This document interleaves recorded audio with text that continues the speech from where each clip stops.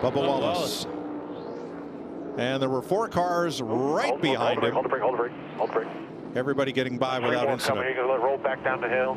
Got 2 more coming. Looks like he got away with minimal damage to the right rear there.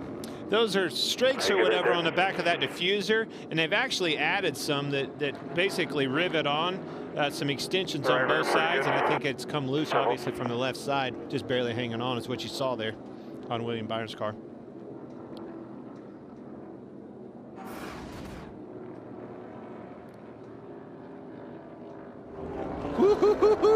Oh, he did get into the wall. Yeah.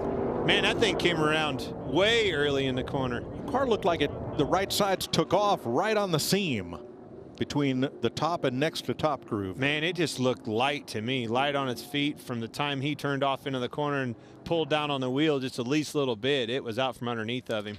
Tiptoeing for sure.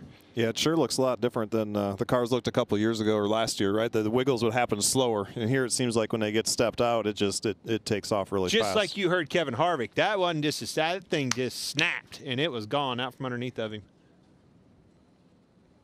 That reminds me back of the old car, Matt, like in 2006, being there with a handful of wheel flat on the floor, and what happened? We broke. What?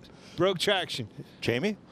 And Bubba Wallace in the 23 just came on the radio and said, I just rolled off the throttle so gently and it just snapped around just like you guys said. But good news is he was able to drive it back into the pit so the guys can take a look at it. All 4 tires up on